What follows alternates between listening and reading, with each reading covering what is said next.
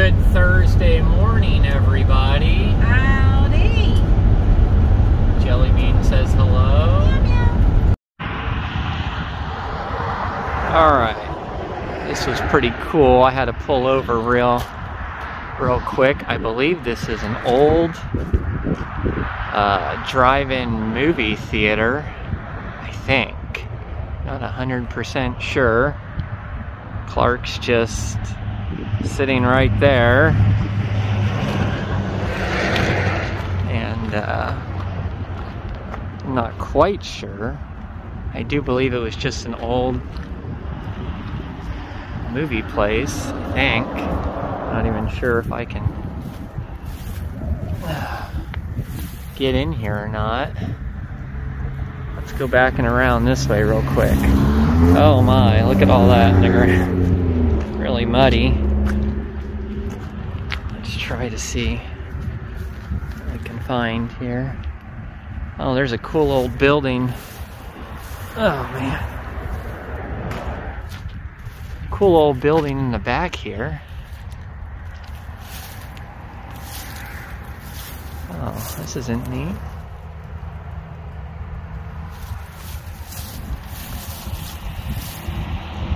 Hopefully you can see all of that.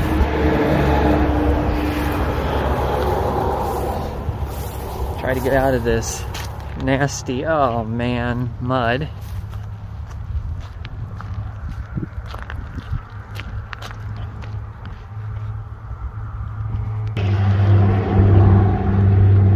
See if we can get in here somehow. Not 100% sure on this one, but we will surely give it a try. You know me. We're in a abandoned territory country now. Okay, it does say just keep gate closed. There may be a lock on it. I don't know. We'll see. Oh, there's lots of padlocks on it, so that's not gonna happen, but at least you can see there's a building right there, and there's a building right there. I'm pretty sure this used to just be an old drive-in movie place. Alright, well, that didn't super pan out, so let's go back. The wind turbines are really big when you actually get up on them here close.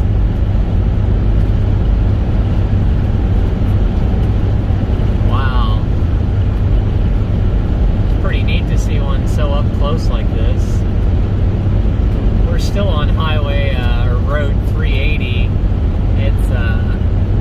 It's very RV friendly, if you wanted to know. If you don't want to be on the interstate roadways, you can definitely take the 380. I've had no issues. In fact, I haven't even seen anybody in 20 or 30 miles it's been, so it's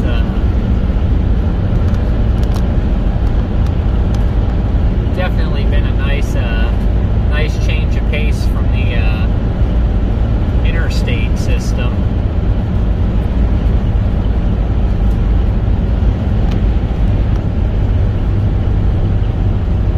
Cool little statue here of this longhorn bull.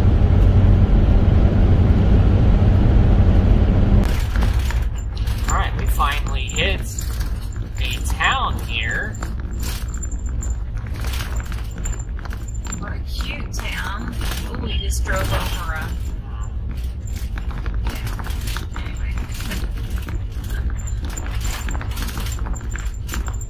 Cobblestone Road. This is the town of Post, Texas. And boy, is it cute. It is.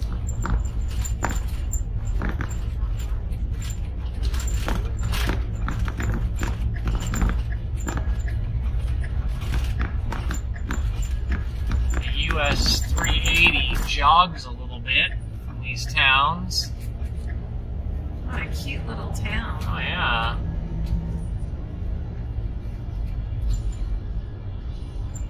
Huh. Turning right here, yes.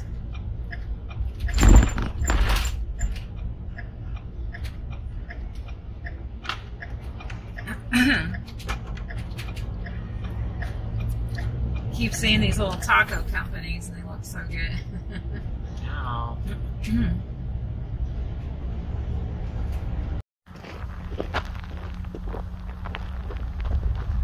Here is the vineyard we are staying at. Have a nice little outdoor patio. There's Clark back there in the back in the sun, trying to warm up a little bit. Guess you can sit here if it's a little warmer outside. This is really cute. It is. Wish we could have gotten here before 4 because I would really love to see the process and how it works. It's closed currently. That's okay. What did you see inside? Anything? Yeah, it's really cool. It's like a little event place where you do the wine tasting and everything, and then you can buy whatever bottles that you like. Cool little old John Deere tractor sits out front.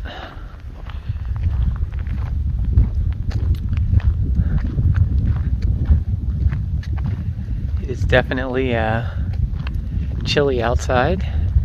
There were a lot of people who gave reviews and they loved it, but they said that there was a problem with the goat's head stickers, but I've not seen any yet. Kind of used to those, but I've not seen any yet. That must be the back where the workers stay. I see a bunch of fifth wheels and travel trailers back there. That's probably where all the workers are at.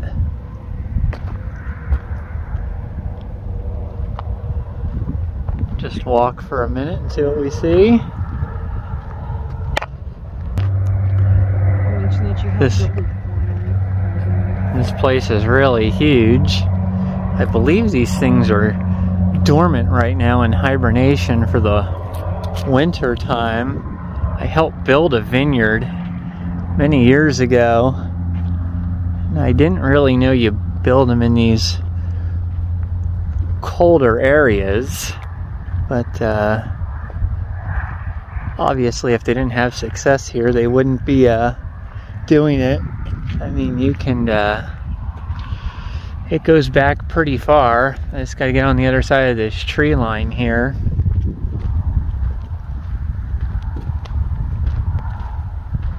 It's a nice place to stretch your legs when you've been on the road all day long, so seems very quiet. Feels like Alaska. Feels like Alaska, Michelle said. There's I can't feel my legs. some of their farming equipment, obviously.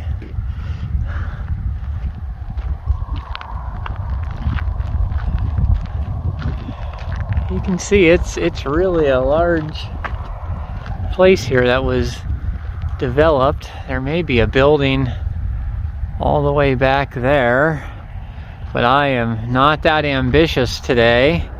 And as you can see, the road goes back really far, so it's a nice little stopover just for the evening if you ever need something. So it's what town are we in? Brownsfield. Brownsfield, Texas. I can't form words, I'm so cold. It is a little chilly out, that is for sure. Alright, we're gonna take a walk back to the camper and then have some dinner here. Thaw out. And thaw out a little bit for the evening. Alright, well, Michelle goes back into the RV from the frozen tundra. I'll show you how large this place is. Now we're on the back side over here. And there's that building I was showing you from the other side.